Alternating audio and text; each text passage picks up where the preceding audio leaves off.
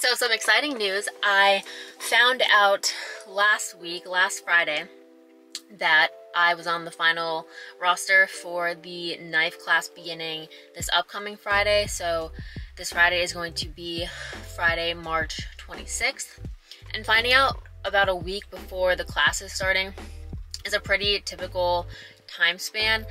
And the reason that it's not earlier than that is because they do start working on the rosters much earlier than that, but week to week the status of individuals change a lot, so it's not finalized until the week before, and that's when you will get the email. Because I was working in flight management, I already knew that I was going to be in this class. But if you aren't working in flight management and you're kind of wondering like where you're at in the pipeline, they do post it's called a ready to go report. So they post that once a week outside of the flight management office. And what you'll see on the ready to go report is it's everyone who's in APOL waiting to start NIFE. And it's split up into the training wing that you requested to go to after you finish NIFE. So training wing 4, 5, and 6. And if you're missing from that list, basically it just means that either you haven't completed all of the prerequisites to begin NIFE. So that could include running your APIT or water survival, things like that. Or it could mean maybe that you're like on a med hold status, something like that. But if you do look at the ready to go report and you're pretty sure that you should be on it, but you're not, then definitely let flight management know and they can cross-check their information. It's totally possible that something may have gotten lost, or maybe just didn't save in your file, so it's showing up that you're not ready to go. So definitely consistently check on that report. Like I said, if you are not working in flight management and you're not there all the time, to kind of monitor your status. So anyways, back to starting class. So like I said, I got the email about a week before my class date. In the email, it will tell you that you have to show up for a flight gear issue the Thursday before your class is starting. So like my class is starting this Friday, March 26th. I have to go in to pick up my gear on Thursday, March 25th. And the most important thing about that is when you go to do your flight suit fitting, which probably would have been weeks before this, you get this little gear issue card. And this has all of your sizing on it. And it also has a signature from the person who sized you. So without this card, you are not going to be able to pick up your gear. So when you go to your flight suit fitting, do not lose this card. Put it somewhere where, you know, it's not going to get ruined. You're not going to forget where it is. I mean, I suggest your wallet. I think I actually just kept mine in like the glove box of my car because I never really use my glove box. But yeah, this is very important. They will also give you this sheet, very helpful sheet. I know you can't read it from that far away. It basically just tells you all of the items that you need to pick up from the unishop. Blah, blah, blah, blah, blah. All of the items you need to pick up from the uniform shop before your gear issue. Oh, okay, we are not focused anymore. Hello? And you can go to two places to get all of this stuff. You can obviously either go to the NEX on base, go to the uniform. Why can I not say uniform? You can go to the uniform shop on base, or you can go to this place called Wings and Things. It's a little tiny shop right outside base, so it's before the main gate. And a lot of people get their stuff tailored there. I picked up all my stuff from there just because a lot of people suggested it. I honestly don't know if it's cheaper than base or not. Maybe it's the same price. I don't know. Maybe I should have looked into that. But people suggested that I go to Wings and Things. So I went there to get all this stuff. And it's super easy because they already know everything you need. So you just walk in and tell them, hey, I'm about to start my NIFE class. I'm just coming in to pick up my patches. And they say, oh, okay, yeah, I got you. They literally gave me this entire bundle, put it in a little Ziploc bag, and said, okay, it came out to like $38 or something like that. And then once you get all of your flight gear, you should immediately either go back to Wings and Things, where they also do tailoring, or just take it to the tailor on base. so that they can sew on your ranks. And it's a few weeks ahead of the time that you need it because you won't be wearing your flight suit until I think like a month into school. But of course, the earlier the better. You never know when the uniform shop is going to be backed up or if they lose any of your stuff. Another thing that I forgot to mention when picking up your patches, so you'll also need 2 name tapes. These can be any name tapes. They just need to sew them onto your gear bags. So I already had 2 extra name tapes from my NWUs. This one is clearly, I like used it on my old NWUs. This one is like brand spanking new. But Wings and Things or the uniform shop on base, they can obviously order these for you as well. But honestly, if you have 2 pairs of NWUs, the fact of the matter is, once you get through classes, you are probably never going to wear NWUs again. You will only be wearing your flight suit. So if you wanted, you could probably just like cut the name tapes off of one of your NWU bottoms, one of your NWU tops. Just saying. Okay, so I will be back to talk with you guys tomorrow. Yes, tomorrow after I do my gear issue. And then again on Friday after my like class meeting, intro to class meeting. Hey guys, it is Thursday. I just had my appointment to pick up all of my gear. There was a ton of it. You just get like a big flight bag of gear, flight suits, helmet, gloves, all that fun stuff. And then just so I could get it done and out of the way, I immediately took everything that needed to get tailored to Wings and Things. Eventful morning, I guess. I'm going to go have a snack and then work out. And I'll see you tomorrow when we have our first NIFE class meeting. Oh my gosh, I'm so sorry. Hello, happy Friday. I'm sorry if you hear my AC going, but I'm filming in my car and it is so hot. I need some airflow while I do this. I just got back from our class meeting. Definitely took a lot longer than I thought. Took like 3-4 hours. So when you go to your class meeting and bring a snack, I did not. We basically just met our class officer. So that's the person that you go to for any issues that you face during your time in NIFE. We also just got some quick briefs from other important people, such as the CO of Schools Command, the chaplain, and someone from like the Fleet and Family Services. So we got all of our course material. These are all the books. So we got engines, aero, weather, flight rules and regs, and navigation. Navigation is by far the thickest. And then we also got a map for navigation. So my initial reaction, I'm obviously a little bit nervous. I think everyone who goes through this is nervous, and they should be, at least just a little bit. Mostly excited, just kind of done with the waiting game. I'm not worried. Like, there's really no part of me that's worried about being able to pass this stuff. I know it's just going to take a lot of,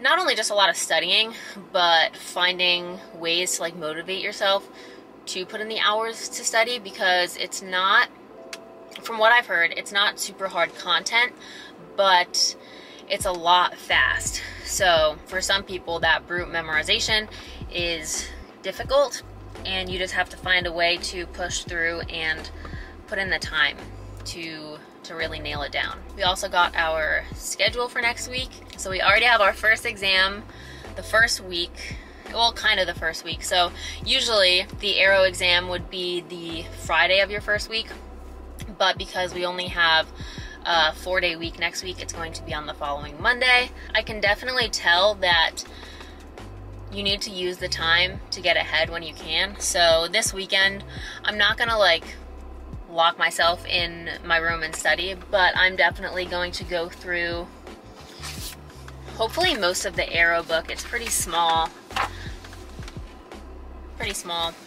So I think that is very doable.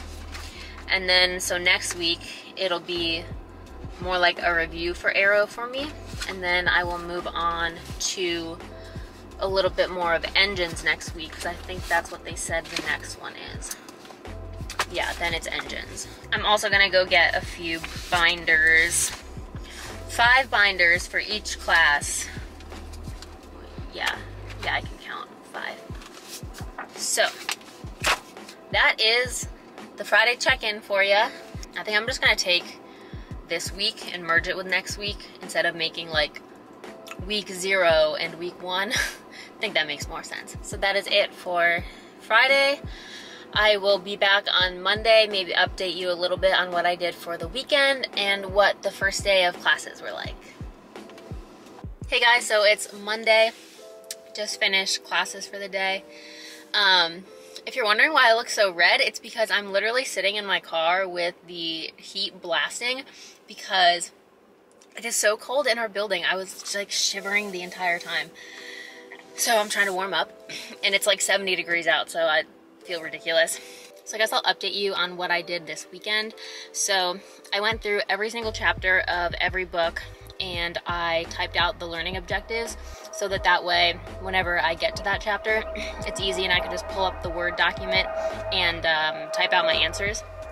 And then I also got through the first 2 chapters of aero and then the first 2 chapters of engines. So I think before I said that I wanted to get through the entire aero book, and that was before I realized that we were also doing engines this week. So the aero book was 4 chapters and I got through 4 chapters this weekend. So I kind of did what I said, you know? We only have 2 classes this whole week, so like week to week your schedule changes. This week we have aerodynamics in the morning from like 10 to 12 each day, and then we have engines from like 13:30 or 2 until 15:30 or 16. So pretty easy this week. And usually classes aren't pushed back this late in the day, but they're trying to get people to go to the clinic at 08 to get their COVID shot. So they push back all of the classes. But I think typically your classes will be like from 8 to 10 and then like 10:30 to 12:30 and then you're done. I'm not sure, but we'll see as we go on week to week what happens. And for this week, my plan for studying is to try to get to base around 7 o'clock anyways, even though we don't start class until later this week. But when I was in college, I would always just try to get onto campus earlier than my class, and I would study for a few hours before my classes started. And yeah, that just helped me in college, so I'm going to do the same thing for right now. And then once I get home, I will probably do a little bit of studying, like maybe a review or something, but I don't want to do too much because I want to kind of like give my brain a rest after going throughout the day. So a little bit of studying, and then I will work out, eat, and then I will continue to do the bulk of my studying after that. Once we move back to earlier classes around like 8 o'clock, I don't really know how I'm gonna plan that out, but we'll see. Hello guys, I just got back from day 2 of this week. We pretty much had the same schedule as yesterday. So we had aero from 10 to 12:30, so I think that was off by like 30 minutes today. And then we had engines from 13:30 to 15:30, I think. And the rest of the week, I think I said this yesterday, but the rest of the week that schedule pretty much stays the same. Just sometimes it pushes to the left or the right 30 minutes. The material is going pretty fast this week, but it is mainly because our class is unique where this upcoming Friday is Good Friday, so we actually have Friday off, whereas normally Friday would be our first exam. So what aero and engines are both doing is they're trying to finish up the entire books Monday, Tuesday, Wednesday, and then Thursday they can both do a review session because our aero test is going to be next Monday and then our engines test is going to be next Tuesday. So I think this break is to our disadvantage. That's just like a lot of time to not be in class, but it's okay, still get through it. So last night for studying, what did I do? I got through 2 more chapters of each book. Maybe 2 chapters in one and then 1 chapter in another. But I got through, this was like the largest engines chapter, so that took up most of my time. The rest of the chapters in the books are pretty short, so I actually think that tonight I will be able to get through the rest of engines and maybe 1 more of aero, but I think I'm going to put my focus on engines tonight. And I want to be realistic with you guys, let you know what my schedule is like. My voice did like a weird thing there. I'll let you know what my schedule is like so that you can kind of know what to anticipate. So last night I got home. I took like a few minute just decompressing break, you know, unpacked my bag, changed clothes, and then I got right back into studying. And then once I hit a point where I needed another break, I went and I worked out for like 45 minutes or an hour, came back, and then I ate dinner and studied more. That sounds really overwhelming, but luckily I'm actually enjoying the content that I'm studying, so I'm finding that I don't have to like convince myself to study or force myself to study, which is really refreshing because I won't say a lot of my classes in college, but you know, those classes that I really did not enjoy in college and I had to make myself study for them, it was just unbearable. So it is really nice that this is material that I like. I hope you like it. You should. It's going to be what your career is. So that should be motivation enough. And then this morning, I woke up at 6 because I went to bed a little bit later last night. I went to bed at 11. So I still wanted to get 7 hours of sleep.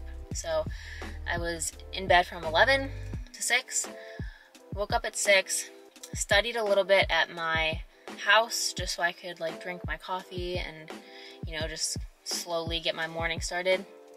So I studied a little bit here, and then after I got to a stopping point here, I got ready and went to base and continued studying before my class.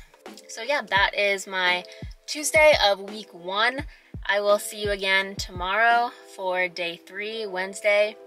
And I'm just remembering that I have to film freaking transitions for this vlog. Alright guys, bye. Hey guys, it is actually Thursday, but I forgot my camera yesterday. So we are just going to pretend that it's Wednesday in 3, 2, 1. Hey guys, it is Wednesday. Just got done with classes for the day.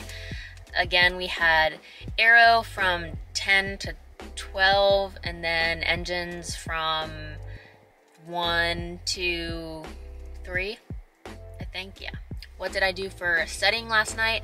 Last night I finished the aero book, so the last few chapters, and then I also read 2 more chapters of engines. I did not work out last night, just did not feel up to it. Later this afternoon, I'm going to meet with a study group, so there's 4 of us in the group, and we're going to meet and basically just go over all of the topics in aerodynamics.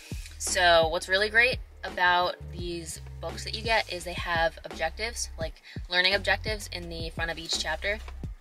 And as long as you know those objectives, you are probably going to do well on the exams. So we are basically just going to sit around and ask each other the learning objectives, go through them, talk about them.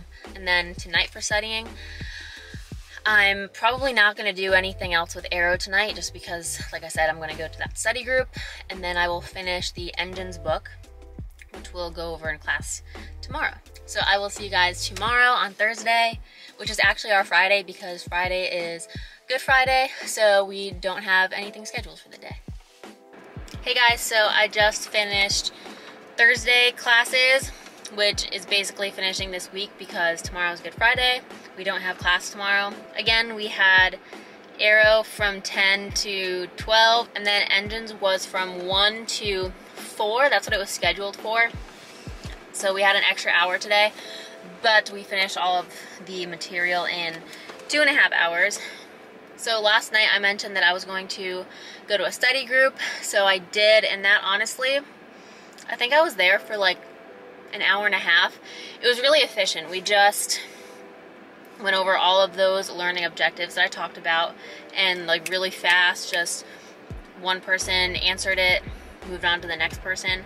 It was a good review because we could talk through things if one of us didn't understand.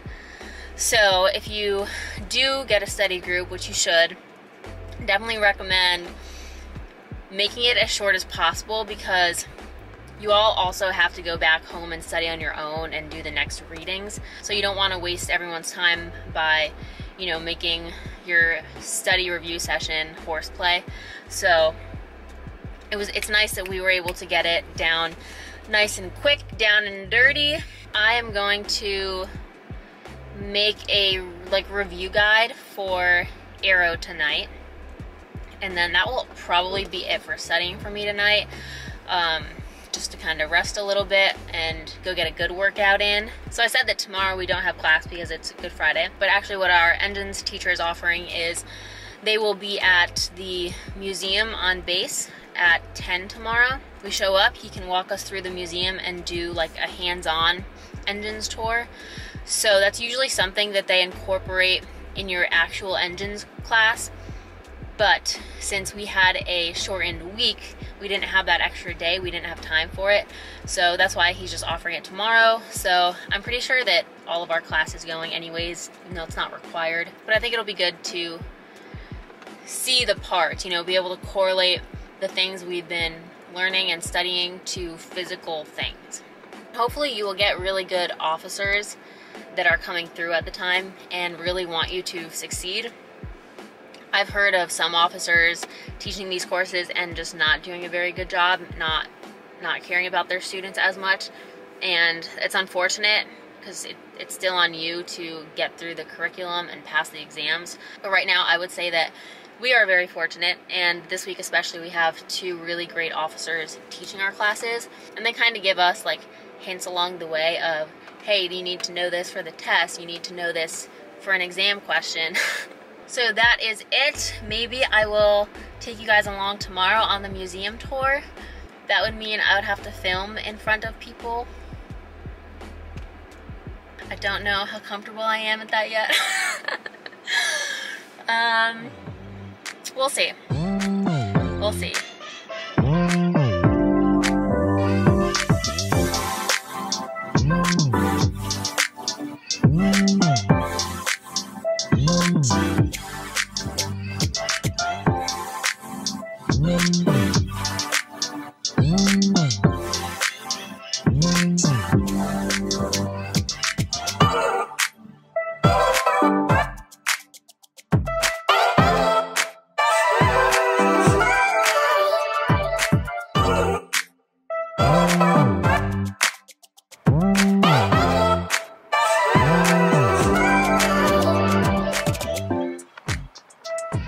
So we just finished the museum tour with our engines instructor. It was actually really cool. I hadn't been to this museum yet. We didn't spend a ton of time in there, really just like an hour going over the stuff relevant to engines class. I definitely want to get back here when I have a little more time on my hands and can just like take a few hours to really take it all in. Maybe come here with my parents or anyone who wants to visit me. And that was basically our review for today. So I'm not going to do any more engines today. I'm going to go home and review some more aero.